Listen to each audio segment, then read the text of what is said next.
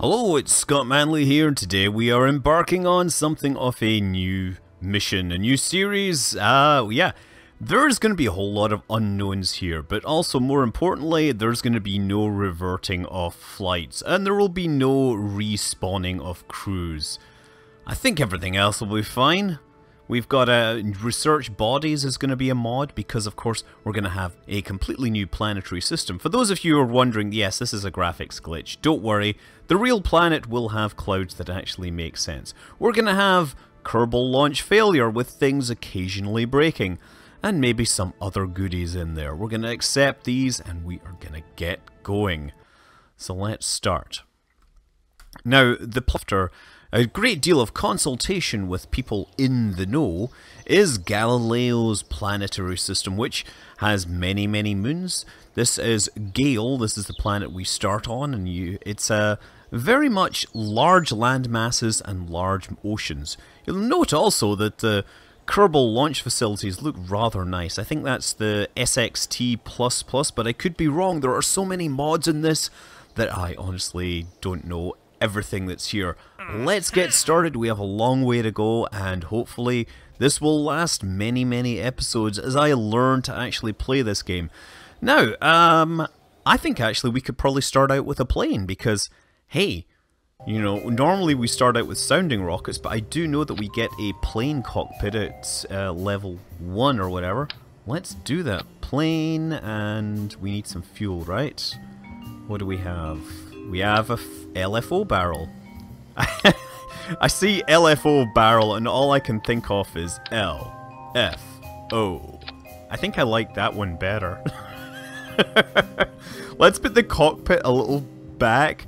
Reason is, I'm pretty sure that I have no landing gear. Let me see. Yeah, no landing gear. But you know what? First mission. First mission. This is going to be awesome. I'm going to put some wings here. Better watch my stability versus center of mass. It's just borderline right now, but don't worry, we'll put some wings on the back there. And there we go. And in fact, I'll duplicate these one more time. This is looking good. And then we need to, of course, put some tail on this. Oh, I wonder if I could do this and just have like an inclined tail for control. Ooh, that's not gonna be... That's gonna be very strange, isn't it? You know what? I could just grab this. Just stick these on there, see, with the things already attached properly. That way we should get some kind of lift. I don't know what we'll call this. We'll call this the Hermes. It has thrust to weight ratio of 1.21. And what we need to also do is add some... We could add an electrical system, because why not? Gotta make sure we don't make the center of mass move too far back. We need to add an antenna to make sure that we can talk to our people all over the world. There we go, we'll stick that there so it kind of looks like a gun shooting between the things. Do we have experiments? Yes, we do. We have the too hot thermometer, and we have the press mat barometer. Now, without any wheels, the good thing I note is that our thrust to weight ratio is 1.16, so we should be able to get off the pad just using the power of this engine here. So structural. Yes, we do have one of these. So grab the whole thing, flip on its back, and attach this to it. Oh, this is going to be so much. This is going to be so pioneering. Look at this thing. This is going to be a disaster. I'm sure it's going to work just fine. So yeah, let's make this happen. We're going to put pitch and... Well, we're going to not take that off. We're going to have pitch and yaw. Let's just check. Deploy. Yeah, let's not... The deploy is clearly broken in this case. Not sure what parts are bringing it, but they clearly don't know what they're doing. So we're going to do some roll. Actually, I forget that this is disable. Smart people would know that. I'm just going to take these off. If there was a way to make that... Oh, actually... No, never mind. Let's just do it. Save. Launch. Oh, are we ready to go? Should probably actually make this happen first. One grand step into the unknown. Okay. How? Look at the number of buttons on the side here.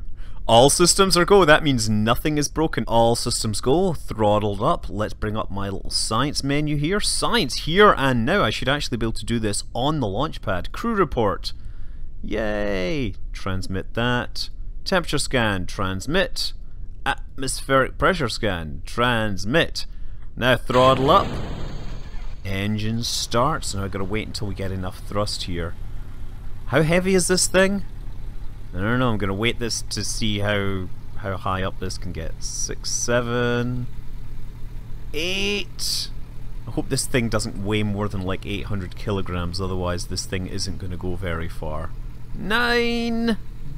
Okay, let's try it. Let's press space. Oh! Okay. Shortest flight ever. Is that landed technically? That's what it is starting to slide up a little here. It says that technically I am landed. So, incidentally, because we have landed, we have already completed some important stuff. We've launched our first vessel. We've achieved the goal of... We have performed our first experiment. We have broken a land distance record of 1... How did we break a land distance record? Probably because the base moved, and now we're starting to slide up. Whoa! And that's us. Still, I think that is a pretty successful first flight. We could have used more thrust. It's just my fault for believing what I was told by Kerbal Engineer. Never trust Kerbal engineers. Obviously we can EVA and collect some more science while we're here. Oh! It is very light. Let's, oh, we have a parachute. That's great! EVA report. Yes, keep that data. Oh no, I can't transmit that data. Let's recover the vessel and see how far we've gone with this first bold known. This very short step. I have to say, his first step was a little more successful than Yogur Kerman. Let's not forget that. Ah, we've got 20 science, we get a ton of funds here. That means that we can research stuff and unlock stuff. Look at this, more structural pieces here. Oh yes, 3.9 left. So yeah, we have a lot of USI stuff. We are going to be doing some colonization because, well, because why not? Let's see if we can actually make this thing fly. So, obvious way to make this thing fly would be to give it more engines or a little more thrust to just get it into the air. Now, do we have now some of this new decoupler technology? We do. So we could decouple, we could put a rocket engine on and then decouple it nearer the time. Of course, my Kerbal sense immediately starts tingling as I come up with this and then realize, no, that is gonna suffer the usual aerodynamic balance issues. So, quick assembling pushes things towards the front, and we start getting towards a design which is perhaps more acceptable. And so here we are, ready for launch. I don't think this... Oh! Wait a second! A great lesson has been learned, or has to be learned. Check yo staging. Because, yes, we've got to make sure these things happen in the right order. This and the engine needs to come down, everything needs to fire, and now we're going skywards like a bat out of hell. Jebediah Kerman has got his mouth open, he's screaming and awesome, he's going, oh yes! I know you wouldn't normally get to fly rocket, because we haven't invented rocket capsules yet. We only have, this is the only crude component that we have at this time. But, wow! This thing flies great! I mean, it's like flying stably. Can I turn? Oh, it's totally turning and everything as well! Wow, this is second flight and it is stable and I have not managed to kill Jebediah yet. Although, to be fair, I do have to land this thing at some point. And so now we have a working plane. We can go exploring and looking for science. At least, assuming we can get over these hills. So, of course, normally this would be one of these times where I go to like 4 times regular speed. And, well, this is no exception. So off we go into the land of much faster time, appreciating the plane and its beautiful looks in this new world, and flying over the water we get a science alert. Actually, it's called Science Here and Now, which is a replacement for Science Alert that mostly does the same thing as far as I'm concerned. It lets me know when there's new stuff to be scienced. So I collect it, and then I begin to transmit it, and then I realise that I've run out of electric charge because this dinky little engine is generating less than 1/5 of a charge unit per second. This will take a long time for me to get enough power here. Also, I note that I have oxidizer and liquid fuel on this thing. I could have left that oxidizer behind and made this thing a whole lot more safe. Actually, who gives a toss about being safe? No, we just wanted to save some mass there. Sure, the fact that you would not be sitting immediately behind a vat of some sort of horrifically toxic oxidizer would probably make Jebediah feel a little safer, but he would probably be more interested in the fact that he could go higher and faster. Anyway, having been in the air for about 10 minutes, it was decided that returning back to base wasn't necessarily the most interesting or pioneering option, but it was the one that was certainly going to keep me from getting bored. Sure, I could have landed out in the grasslands, but I still don't have science from the water, so around we turn and off we go. Anyway, as we return back across the mountains, it's worth mentioning some of the other mods that we have. In particular, one of the things I'd like this to be a focus in this series would be Umbra Space Industries, Colonization mod. That is, of course, RoverDude, and he has a colonization mod which lets you, of course, fly to planets, harvest stuff, keep everyone alive, and spread fertilizer everywhere. It looks quite complicated, and I'm really looking forward to learning all of its ins and outs, and no doubt having people comment and tell me what I'm doing wrong.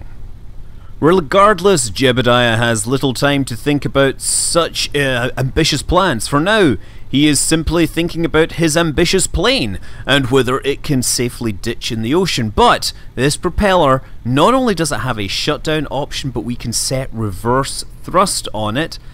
And look at it, it essentially just cuts the thrust. Oh, and it goes into reverse.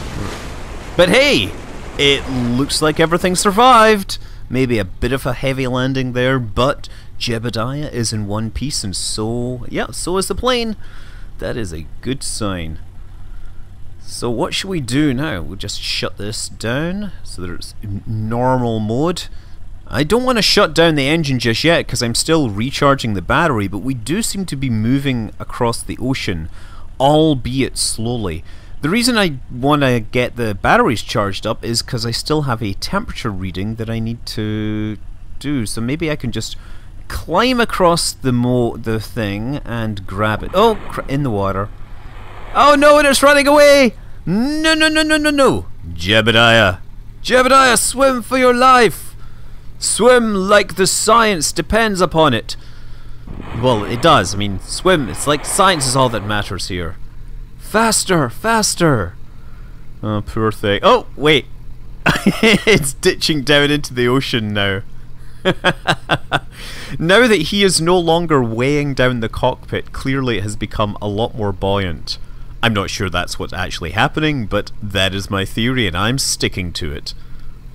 But hopefully, because it is now concerned with going down, I can catch it by going sideways, you see? While it's not realizing, I'm going to totally go for it.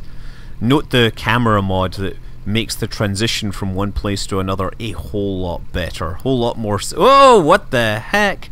I think I might have to adjust the wobbly camera, because wobbly camera is... I've never played the game with the wobbly camera, to be honest. I played the game in the days before there was a camera to wobble. Well, there was a camera, but it didn't wobble. And so when they started adding wobbly camera, the first thing I did was turn it off. Come on, let's get inside this thing. We need to rescue this plane. We need to shut it down and send the data back. We're getting EVA reports and stuff that's really interesting. What is... Oh, it's flying. It thinks we're flying. Come on. Get on there. Get onto the plane. No! He goes to stand up. He performs the stand-up animation in the water. Yes! Yes! Yes! Get on!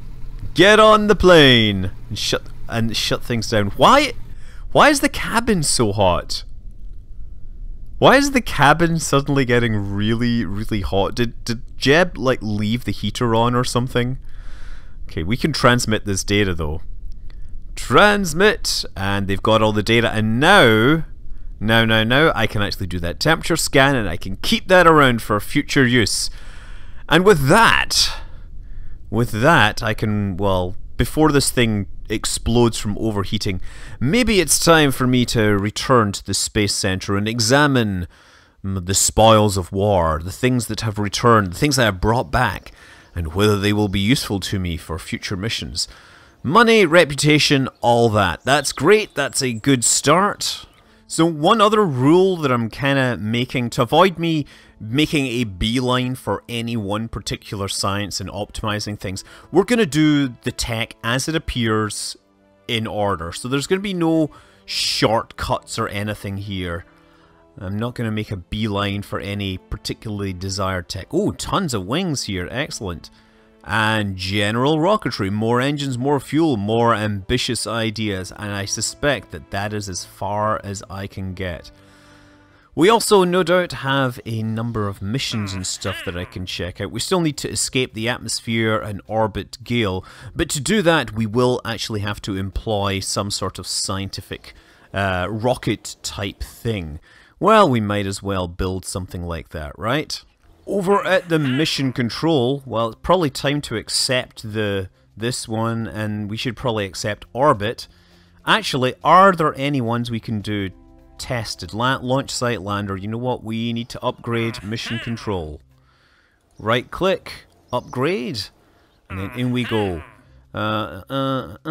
Test at the launch site. Hell yes.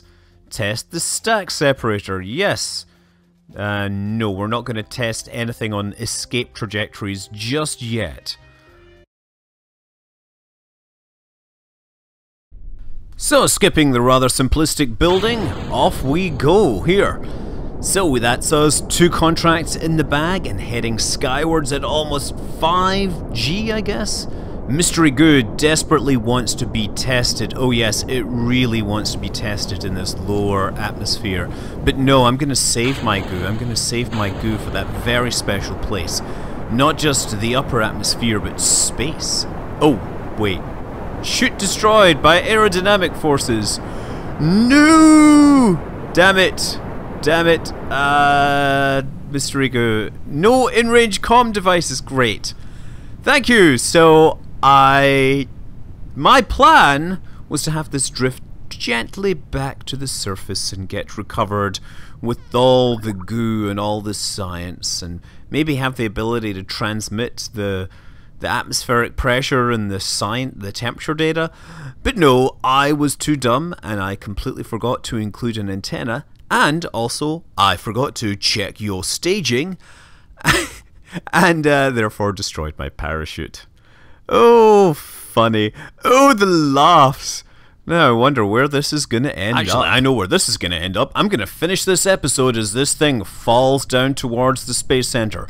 Does it hit something important? Does it break something important? Or does it just leave the first of many holes in the terrain? Well, we'll find out in the next episode. Until then, I'm Scott Manley. Fly safe.